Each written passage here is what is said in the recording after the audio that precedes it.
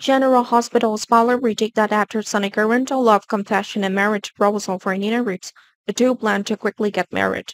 Not long after that, Sunny and Nina's got engaged.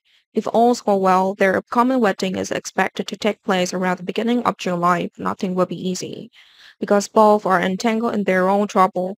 This led to the marriage being at risk of Ian and Noor. It's not stopping there. If Nina's secret is revealed, it is likely that Sunny and Nina will become enemies of each other. Surely Sunny will not forgive Nina once the truth is revealed.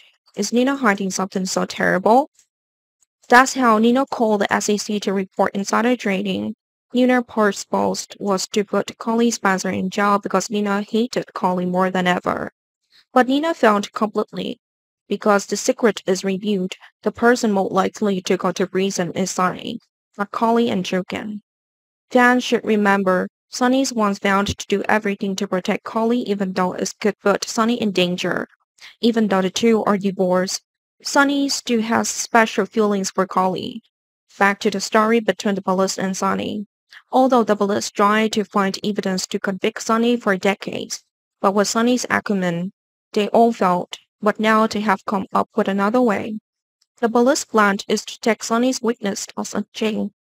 If they can get Collie to confess to all of Sunny's crimes, they will release Collie, which means Collie won't be charged with insider trading.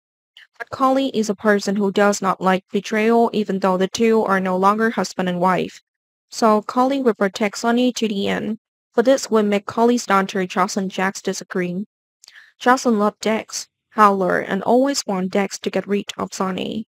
So Jocelyn has long viewed Sunny as an enemy.